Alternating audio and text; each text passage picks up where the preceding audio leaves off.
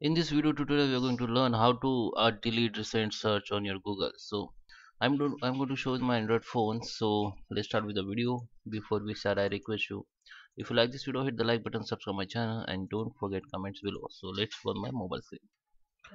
So guys, I'm on my Android phone screen, and here there is a two type of search, recent search. First, if you go in your Google application, so this is your Google application on your phone, just tap on it, and when you open it, there is a tab on your setting. Click on your photos or profile photo.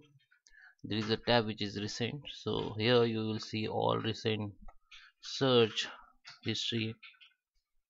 Okay, it's okay. Here you can see the all search history, and anybody can check your recent search. So here how you can off, I'll show you. Tap on your profile photo and go to the settings, and here you have to click on general, and here you can see this recent page. So just off it, then your recent search will not appear.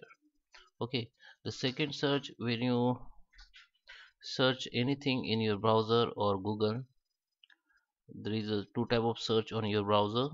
First, search of your Chrome history, and second is your Google history. Okay, so whatever search in your browser, it will be saved in two place. First place in your browser, and second place on your Google account.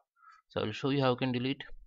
In browser, you have to click on this three line option, go to the history, and here the click on clear browsing data, and here you can delete your browsing history.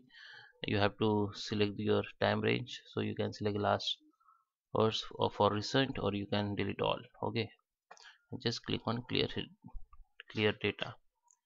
And for account, you have to log in with your Gmail account and type here my activities of Google. Just click on it, and here you can see your all web activities history, your location history, app history, YouTube history. So here you can see your all history.